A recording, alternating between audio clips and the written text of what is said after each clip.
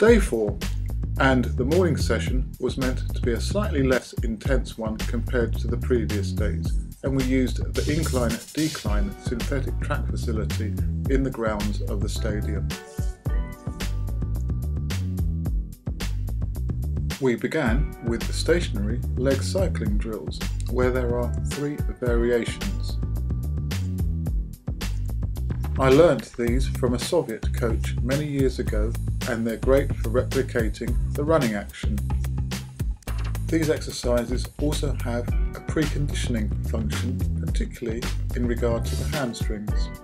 Next up, we used the downgrade to perform some calf drills and then calf drills with a thigh pod, working just on one side of the body at a time, lifting the leg to parallel and then driving it down forcibly into the track surface.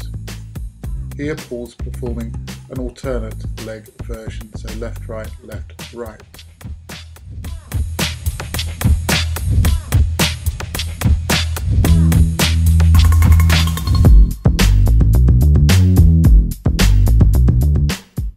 Using the downgrade facilitated foot speed and required less effort to be put in on the part of the athletes to generate speed.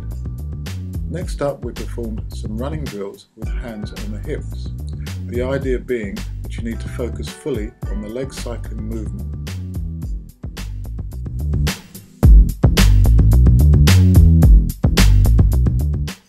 To switch it up a bit, we then performed a couple of reps uphill and then returned to going down the grade. This therefore facilitated foot contact speed. When performing these drills, it's key to keep the toes up and to keep lifting the heels in that cyclical motion.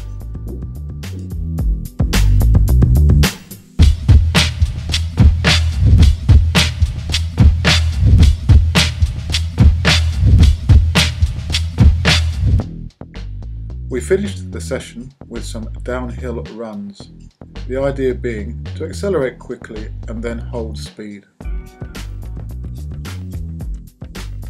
Do note, this session was not designed for maximum output, therefore the athletes weren't trying to sprint over speed, as may be the case with downhill running.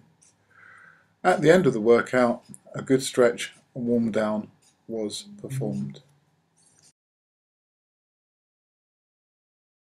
As on day 3, we returned to the track 4 hours later for our second session of the day. This was a strength and conditioning one and specifically involved weights. For this session, I took a back seat and allowed Jonathan to lead it. He's been training with Performance Ground in London, specifically for his strength and conditioning workouts. So here he's taking the guys through a specific warming up process. This comprised of various stretches and functional movements.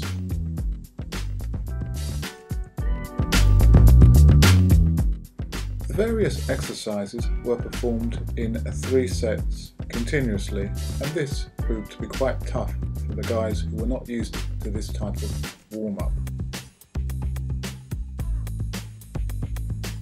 After the warm-up, it was into the gym for a complex training session. A complex or contrast workout involves combining weights exercises with plyometric or jumping exercises into sets. Combination is believed to heighten the response of the athlete's fast twitch motor units and the ability to recruit greater numbers of fast twitch fibre. Generally, contrast or complex workouts are performed with heavy weights, i.e. above 80% of 1 repetition maximum.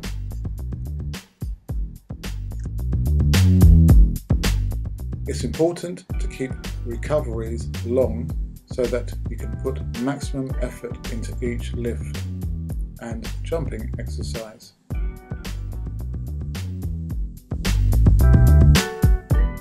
This last exercise is designed to assist the transition into the takeoff.